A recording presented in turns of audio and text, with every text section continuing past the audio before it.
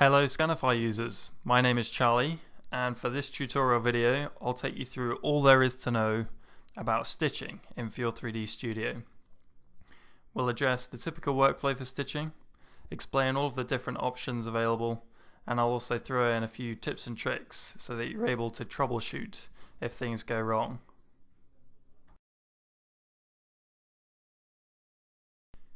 So before we get started, there are a few pre-stitching tips. And the first one, you got to make sure you're running the latest version of Fuel3D Studio. Studio 2.1 is the latest software application, and it integrates all of the tools needed for stitching with SCANIFY. From here you can capture, process, view and stitch scans. And also with the latest release you can stitch up to 6 scans for free. So if you don't have Fuel3D Studio 2.1, you can visit fuel3d.com, hit the login button at the top right hand side of the page, and then enter your username and password. The latest software can then be downloaded from the software section. So, we've got the latest software. Next up is selecting a suitable scan subject. When selecting your object for stitching, we recommend nothing larger than around 200 millimeters in circumference. Or if the model is flat, you can increase the range to around 1 square meter. In this instance, the owl model we're going to be using is around 150 millimeters tall by around 150 millimeters in diameter. Also, just a quick reminder that SCANIFY can't scan everything. Our sweet spot is objects that are gently contoured with a non-shiny surface, and varying color is also good. The third tip is to ensure we have scans from all viewpoints of the object. Because this video is stitching related, we've got all the scans ready to jump straight in. Feel free to check out some of our other tutorial videos on our channel. A full 360 degrees of this model can be achieved with 8 individual scans. That being the case, since Fuel3D Starter allows stitching of up to 6 scans only, any objects that require stitching of more than 6 scans will need to be processed in either Studio Plus or Advanced packages. Links to these are in the video descriptor below. For best results, we want to make sure our scans have a suitable overlap. We'd recommend an overlap of around 30 to 40% between each scan. We also need to make sure we've cropped out all of the distorted data.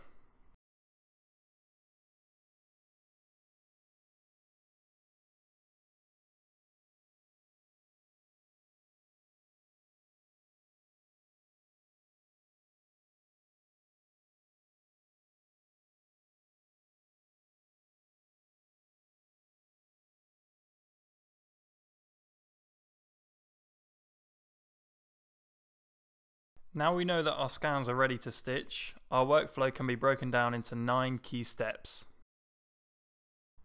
Starting with selecting scans, the different types of stitching, completing the model, all the way through to export options and then saving.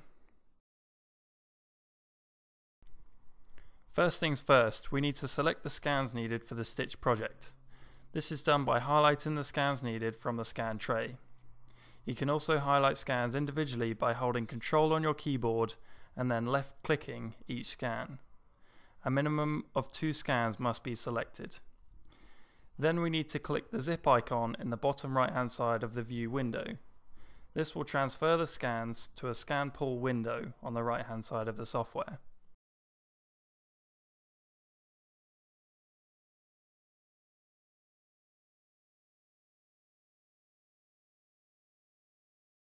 Locating the relating scans.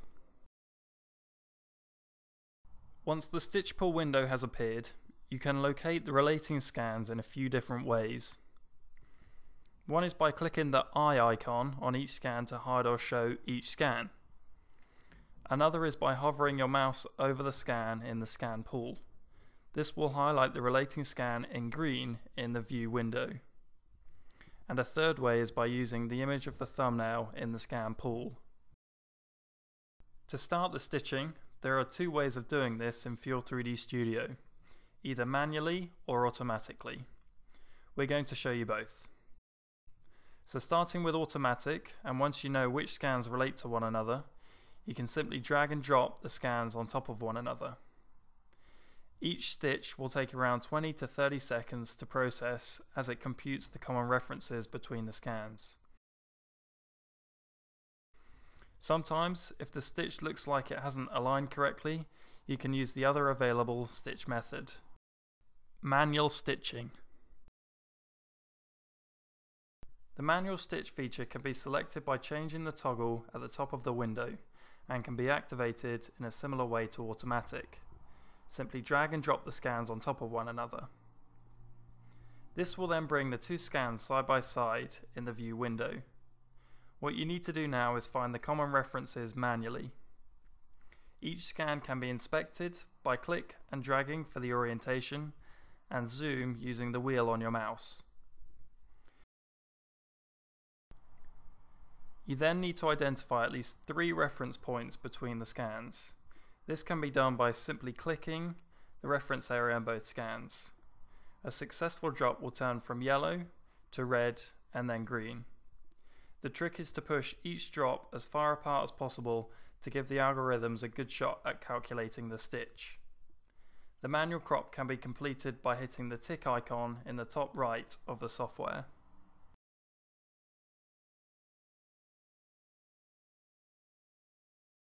Repeat the stitch for all scans.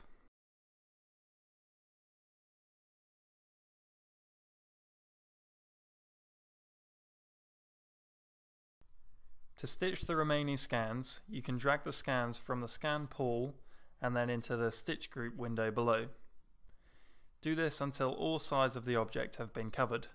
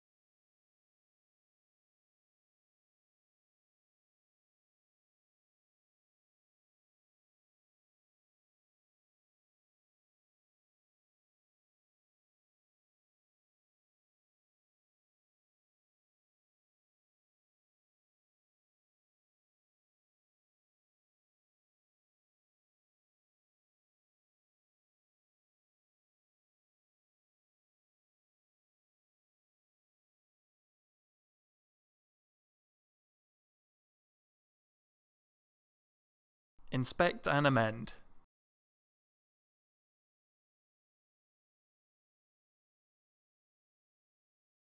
You can inspect the overlap and the alignment by rotating the stitch model. If you need to adjust the crop of a scan, then use the crop feature from the stitch pool.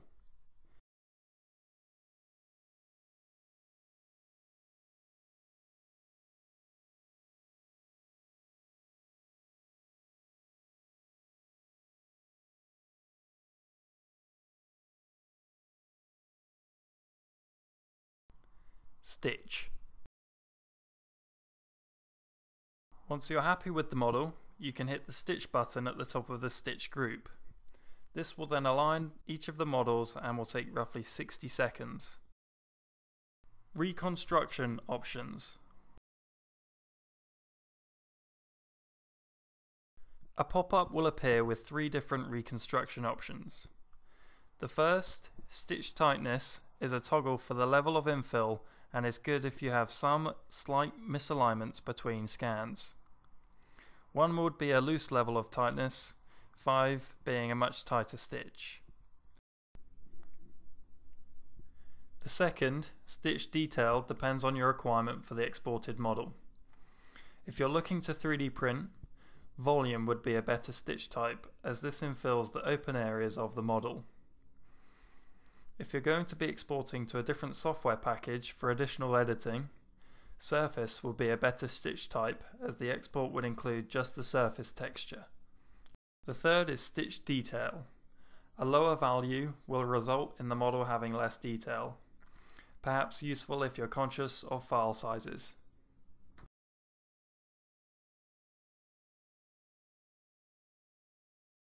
Save and export.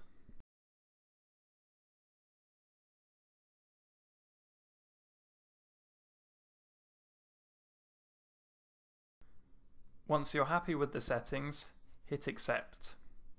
The algorithms will stitch the mesh one final time, and you can review before exporting in either STL, OBJ or PLY.